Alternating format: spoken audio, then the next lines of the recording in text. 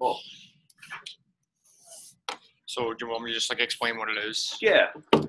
Well, basically, I just tried to do like a deck organizer for Magic cards, and I only did a specific deck because there's just too many to cover.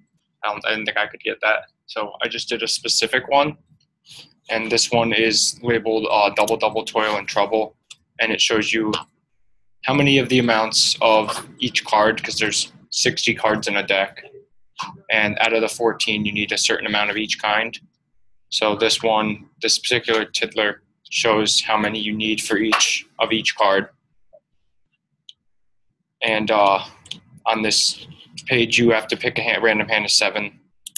And if you hit this pick random, it always gives you a random number of 7 out of those 14. Why 7? It's just the rules of the game. I'm not really 100% sure. Yeah, it's how many you pull when you start. Oh, okay. Got it. Yeah, that's how it works. Yep. You can, but I felt like that was too difficult for like just kind of introducing how to do it. Yeah, you can, but yeah, but that goes down to 6 at that point, and it goes down every time. So, and with the contents, you can click on the transclude tiddler for each of these. And it's like the different creatures. How many? So I used like a table of contents type thing for this to just go through each of them. And each of these has its own thing. Some of them have less than others just because there's less of a type of card in this specific deck. So it's a little more boring than I wanted it to be, but to get it done in the time constraint, I didn't think it was worth trying to fit everything and have it make sense. So there's all those. It's just like a table of contents of each type of card. Can we see enhancements? The code for it? Yep. It basically says like what it is here. Like that's just the text, and then I use the table of contents. So is that? So okay, so that's enhancements. Can we see the code for what is enhancements? Oh, it's just like a type of card. Yeah. So okay. So it's a type. Can we see the code for another type of card, which would be maybe artifacts, right? Yeah. Which is exactly the same except for the word artifacts. Yep. Okay. And the ones with more of them are a little like this one. This one's a little different, just because there's more of them. No, it's not. The code's not different. Yeah, the code's not different. Right. No. Okay. Yeah, I use the same thing for those. So where am I headed with this comment? This line of commenting? So, so if you see the same code, it's good. But what could Ben have done here, right? I should have made this game for the whole semester. I should have made you buy lines of code, right? Because the less code you have, the more efficient your program is. Mm-hmm. So it costs you. If we're running a company, the more code you have, the more I have to pay you. So how could we have had less code here? Yeah. Yeah. What would the template have looked like? Or how would you build a template now? You would use the original code in one thing and just have it extend over multiple tiddlers. So you build a tiddler that is template and that applies to. Yeah. So how would we know which tiddlers it would apply to? Yeah, so you would tag lands. Yep, into this one. Card type. Mm-hmm. And what was the other one? Card type and then, yeah. What? Yeah, there was this one. Artifacts, and lands, enchantments, all those, yeah. There's like 7 card types. They'd all get tagged card type. And then that code here, the macro call, would go in the template. And you'd replace, where it says tag equals lands, you'd replace that with one. With whatever you wanted it to be tagged with. Like I do the artifacts, the enchantments, creatures, that kind of stuff. What is where would you get that value? It's the title of the tiddler. Yeah. So you'd say tags equals, instead of quote lands, it would be curly brace, exclamation point, title, curly brace. Pardon? Everything else would just be in the fields, right? Everything else is exactly as you got it. You're just sifting through it. So, and then the first line of the template would be $list, filter equals is current tag card type. So now we're on the card type, and the field value title, or the field value current tiddler, is the name of your card type, lands, etc. So that's how you could do it. Yeah. So that would be, you could still do that. That's cool. Yeah, that's like, yeah, okay.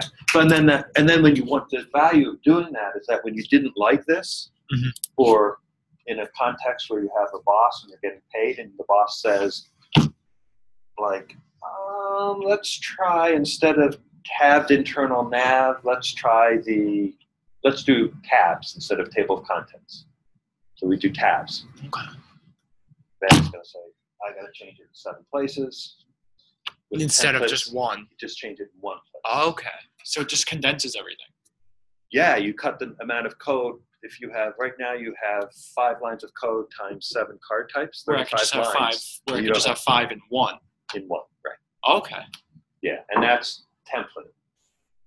So yeah, and you could do that. It would take you not much time. Yeah, no, that would be really cool. Yeah, and tabs actually might be nicer. I hate the, I don't know, I've got, tabs would be interesting to see how it looks definitely. like. And then you can play with different formats and change the kind of interactivity by changing it in one place. And that's template. So yeah, thanks. Cool. And let me see, do the random.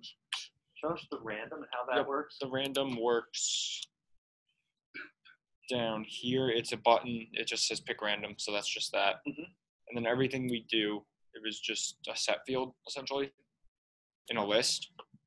So Steve, this is similar, I think, to what you're doing, right? In some respects, because what Ben does here, he sets 7 tiddlers. First card, second card, third card, fourth card, fifth card. And then he uses those later when he wants to say, what should I do with it? And this is just a display. And so what he does is he sets the value of the 7 tiddlers, card 1 through card 7, $/1, $2/7, and tags them all to the cards picked. And it displays the current tiddler based on what's picked. And then it looks and says, show me all the cards that are picked and present them. So they're always going to be 1 through 7, but every time you hit random, it rewrites those 7 tiddlers. I think that's where you're doing something like that. Every time you press one of your up, down, left, right buttons, we want to rewrite tiddlers. Right. The problem is you can't rewrite it. Yes, you can. You haven't yet. Every time I try to extend the code in order to do it in a different way, it all boils down to eating the same bit of code, and that same bit of code does not work. Yeah. Did you try? I know it's there. We're not quite getting there yet. Well, the stuff that you gave me, if I wanted to make that work that way, would just use the same line of code that I would use.